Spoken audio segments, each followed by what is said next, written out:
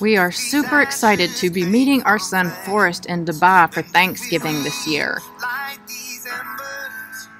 God told us in April to purchase tickets for Dubai. We were not sure why we were going, but turns out we were meeting Forrest there, and so I went ahead and bought Forrest's ticket before he even got a release to meet us from his boss. There was a lot of resistance to letting him go because they had a performance in Taiwan 2 days after our trip. So he was going to be missing a lot of rehearsals, but we fasted and prayed for 21 days. And on the 21st day, they released him to come. And we are super excited.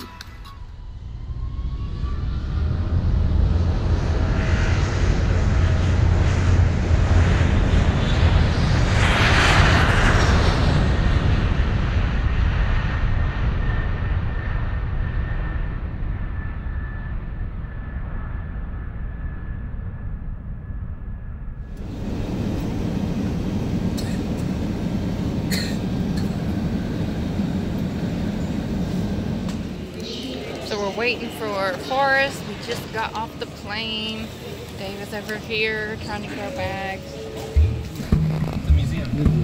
Oh, what? That is beautiful.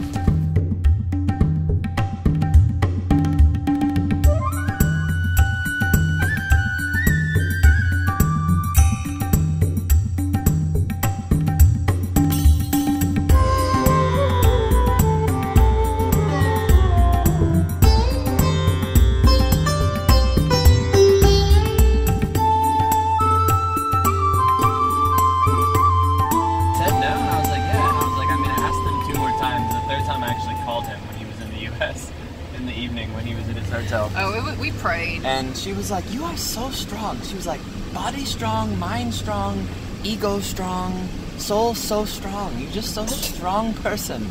And I was like, "Yeah."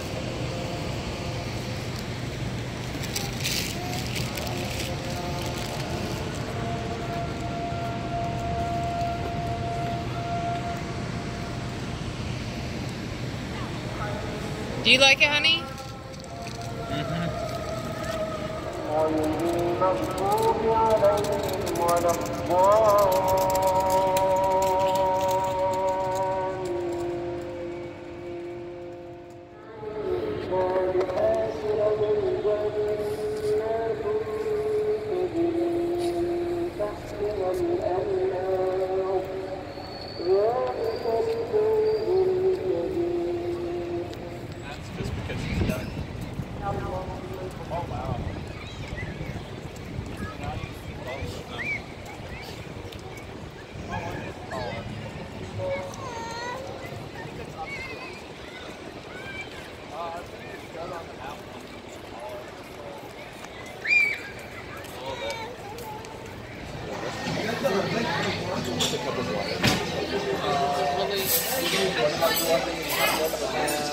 Do you have tap water with ice? We're indoor ski slope here. Oh, that's really cool. Say hello. Where's the baby? Baby's looking at the menu. Oh, what's on the kids menu? Happy Thanksgiving. Happy Thanksgiving from our family to yours. Happy Thanksgiving. It's morning over there. Thank you, Forrest. Are you getting a video of that? Yeah, everything. Thanksgiving meal. Forrest is jumping on the trampoline.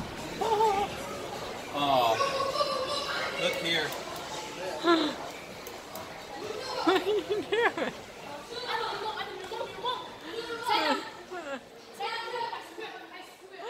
He's like, is there a sign? So, I'm gonna do pregnancy test. Wow, she really hasn't slept like at all. I got back to the room at like 1:10. It's like 6 hours ago. You haven't really slept, have you?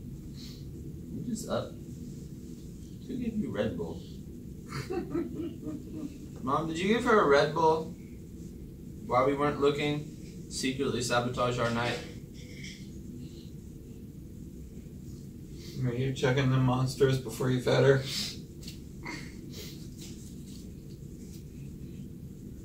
We want to speak that rock stars.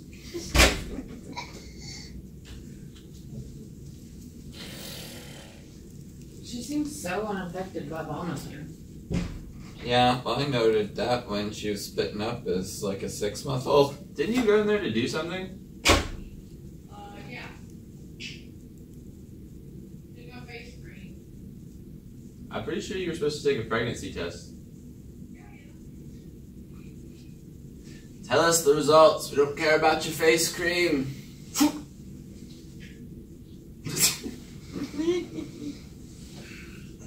Yeah, she's a really happy, contented baby. Oh.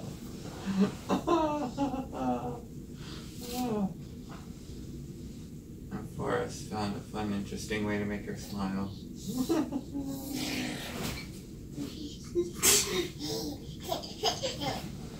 Oh, yay, giggle. Yeah.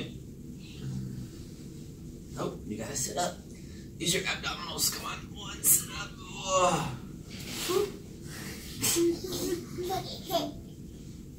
Whoa.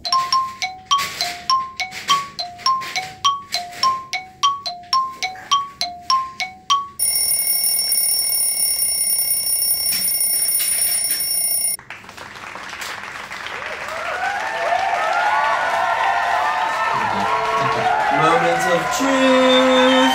Bum, bum, bum, bum.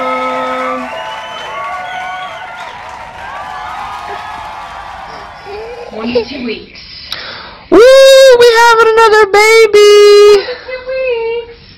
22 weeks. Another one of you. We're pregnant with Asher.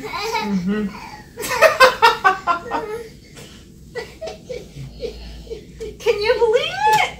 Yes. She's scaring her. You're scaring her. She hasn't slept. She's just so unknown. Forrest is like, she seriously has not slept. Like, jumping up for 6 hours straight. No, she's been up since 3 o'clock. Mm. Come here. Wait, go girl. Hey, baby.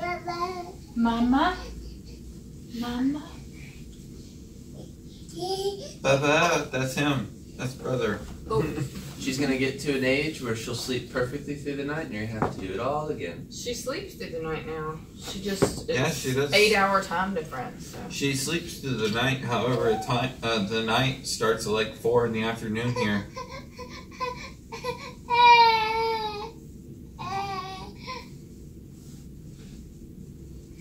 Hey, Alright, congrats. You ain't shooting blanks, Dave. Oh, indeed I The am not. first possible time after the ceremony. Wait, did you pee on one into this? It's in the. Oh, okay. Ew. He's due on August the 11th. I'll have 3. Leo baby? 3 August August people in the immediate family. There's You won't even be 2. All August birthdays. You won't quite be 2.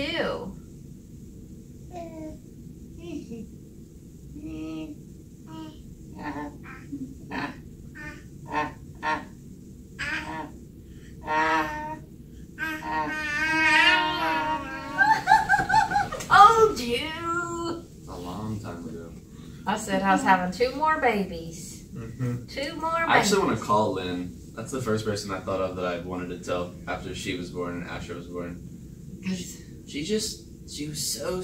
I was like, yeah, my mom's gonna have 2 more kids. It's gonna be a girl and then a boy. She's gonna name them Abigail-Rose and Asher. And she would not believe that. You could not possibly know. It's not. No.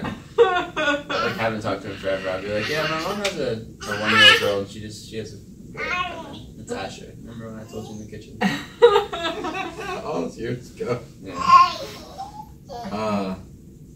She was like, you can't know the sex before this early. I was like, you can't. You're not a prophet.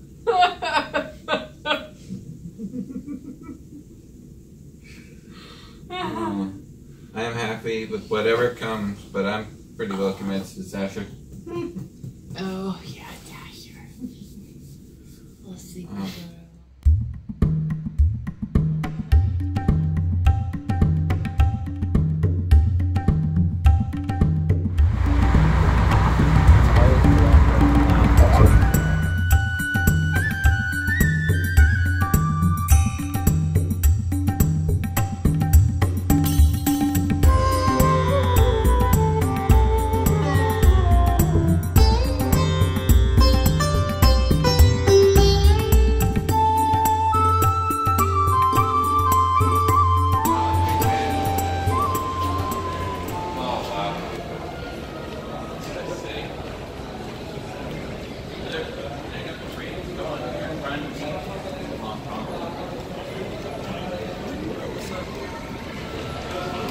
Going to the Dubai Mall.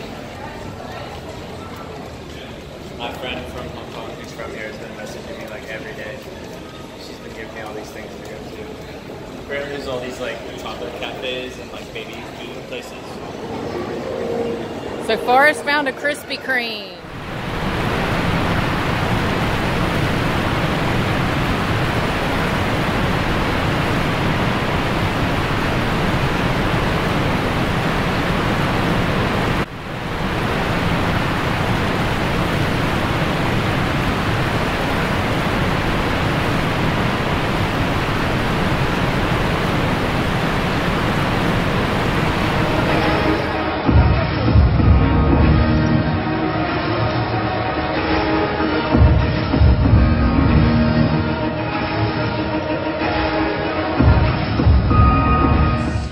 It is 12:30. I'm here in Dubai. I'm in the lobby of the hotel.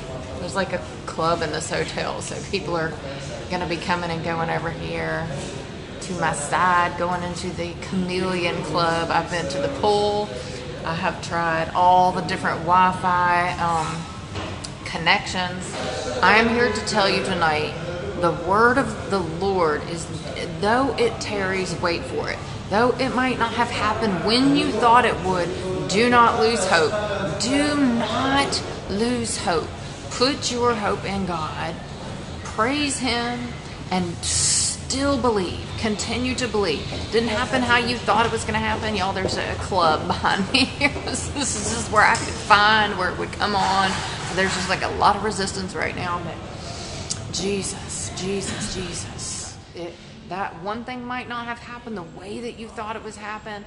I mean, I thought there was a season there. I thought I was going to be marrying somebody else. I prayed and fasted. It wasn't that person. Maybe it wasn't the person you had hoped it was. But God is going to do what He said He's going to do.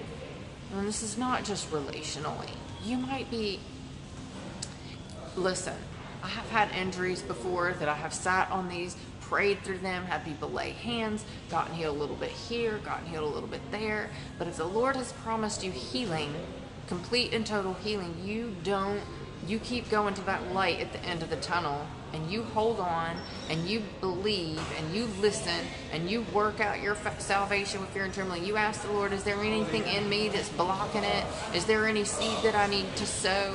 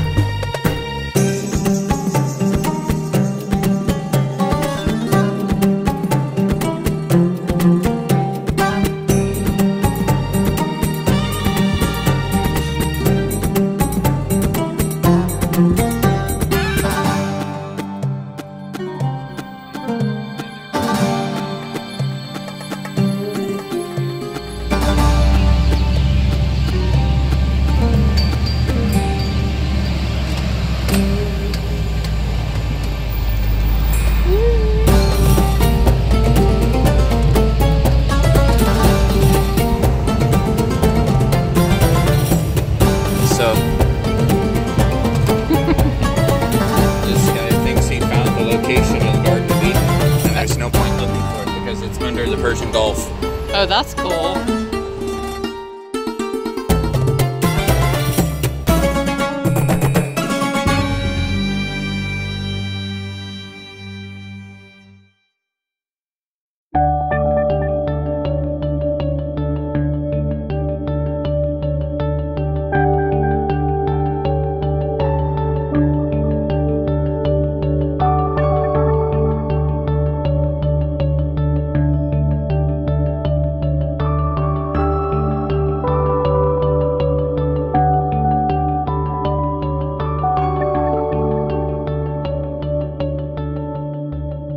So we are in the pharmacy at the mall because Abigail-Rose had severe jet lag, and bless her little heart, she's not been able to hold any food down.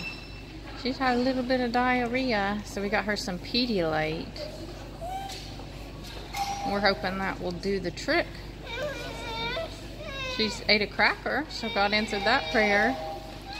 It's okay. I don't think we've ever prayed for a Tinky diaper this hard. I don't know about bouncing her though after all that fluid. Yeah, Daddy wondered if that contributed. Sweet girl. She loves to play with my hair. She's going to sleep. She'll just look at it, finger it. Either mommy's hair or her own hair. Oh, I feel better just having got the Pedialyte. Need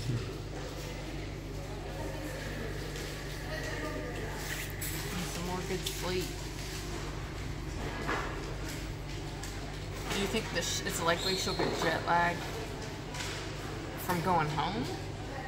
If she's still badly jet lagged now, it'll probably be closer to normal for her. She might have a little fallout from this, but probably nothing near as bad. I think being home and being able to sleep whenever. Yeah. That'll help. Familiar surroundings will probably make it easier too. You can get Forrest and something. Hey guys. So what?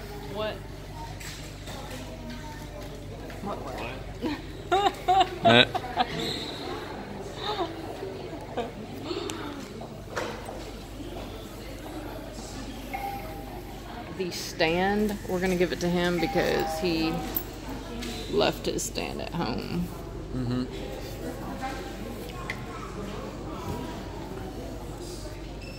Baby. Hey, do baby.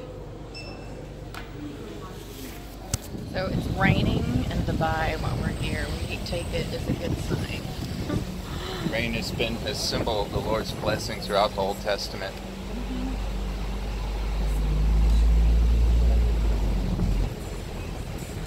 Another mall just down the street from the last mall we were at. This is a good view of the city. The rain on the windshield. Little baby's knocked out. We put Forrest on the plane. We missed them already.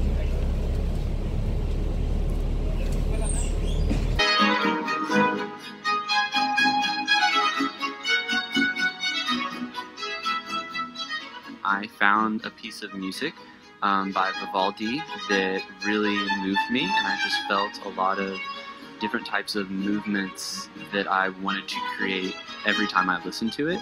When I got into the studio and had the chance to work with bodies in front of me, it kind of just poured out, I guess. My collaborator is Chloe. She uses a lot of abstract expressionism in her paintings. Chloe's work she's going to be using 3 different themes of her artwork imprinted on costumes, and we're also working on projections on the floor and the white scrim on the back of the theater. I'm hoping, I haven't seen the projections yet, but I'm hoping that they will kind of match the movement quality that I've already instilled in my dancers. So it will kind of be a support system for the dance steps and overall theme that I'm looking to go for.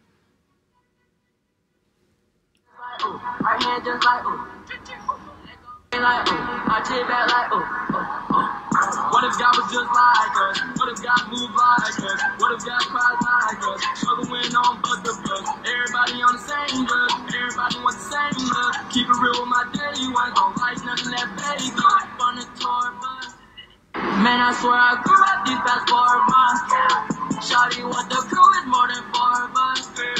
Made a hit and blue got open doors for us. What if God was like us? Had a squad just like us.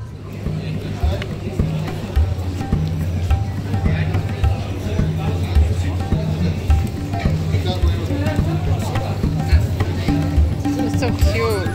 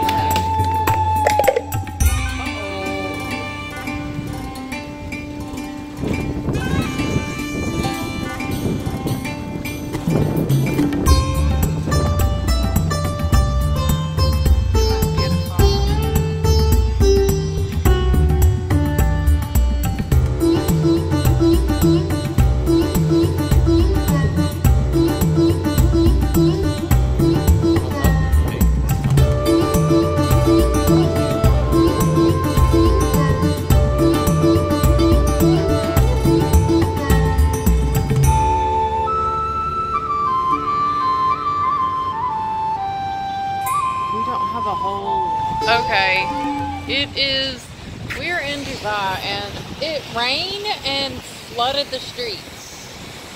We are taking this is a good sign. The water is spreading. Wow. We're totally missing Forrest. This is the first evening walking back without him. He cried, I cried. We believe he's going to be working with us one day. Full-time ministry. Okay, we're just going to have to find a different way around.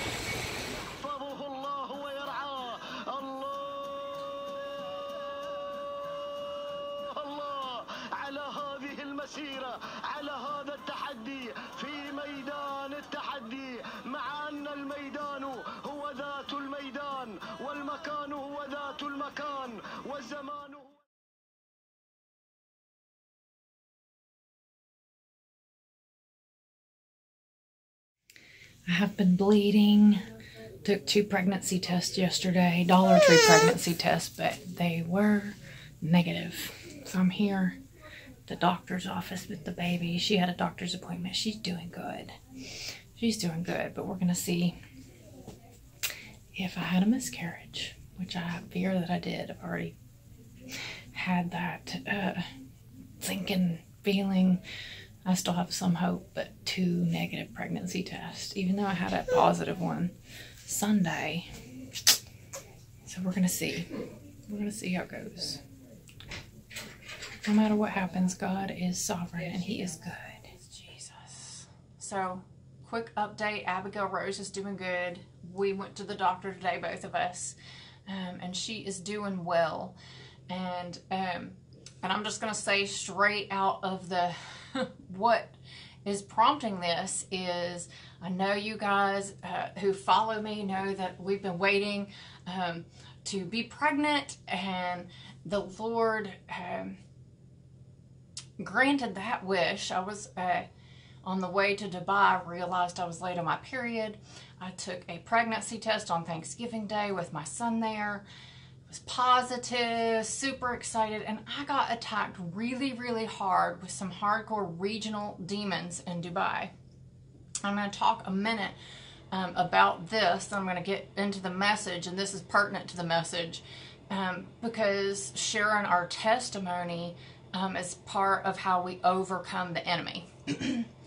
So, super, super excited. I got sick Abigail-Rose was deathly ill. She couldn't eat. She was having diarrhea. She'd throw up. She finally was able to drink milk. She got dehydrated from the jet lag, but also I believe everything was a little bit worse. The enemy was really, really attacking me.